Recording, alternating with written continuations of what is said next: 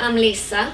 I'm from Squint Ltd, and I'm going to just talk through a few of our new products today which we'll be launching on my deco. I'm standing next to one of our chairs which is called a Roxburgh, and I just want to really show the internal construction of a bespoke piece of furniture and the difference between having something made in the UK as opposed to a kind of mass-produced generic design which comes offshore. So looking at this, this is a hardwood frame. Everything that we do is made in the UK, and this comes from a company which is third generation now in terms of furniture manufacturing.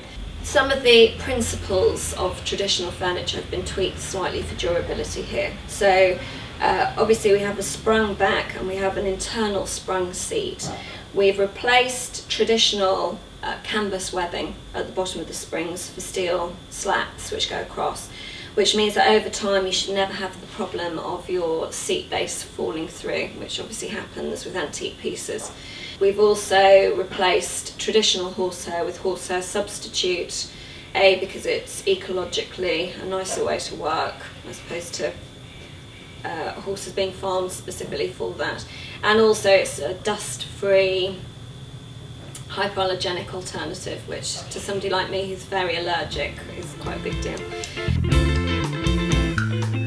We will be offering a new range of fabrics which will be available on my deco, and you will, through the 3D imaging system, be able to play around with the final choice of fabrics on your piece. And being able to do that means that you'll be able to be bolder in your choice of finish, both in colour and pattern. You will have a 3D piece with a selection of different fabrics that you can pull onto different elements within the piece itself. So it could be that you choose to have a seat cushion in one fabric, an arm in a different version, a plain inside back, highly patterned outside back, basically however you want to do it. You'll also have the opportunity obviously to just have it in a single fabric as such. So you will be able to online build your final design which will be unique to you.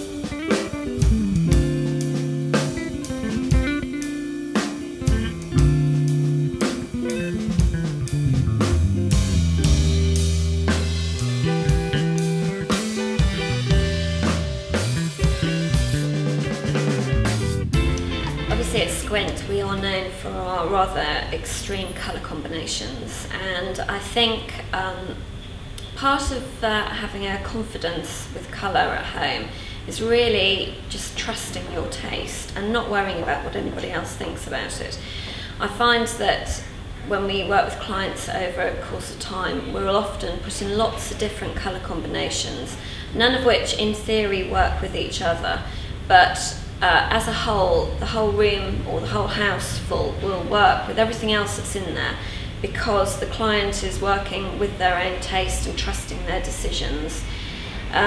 If you are feeling less confident about colour initially, it's good to start with small pieces like cushions or throws, table lamps, anything which just draws you to it, which is a particular colour that you particularly love, that you think might brighten or darken an area, however you want to play around with that.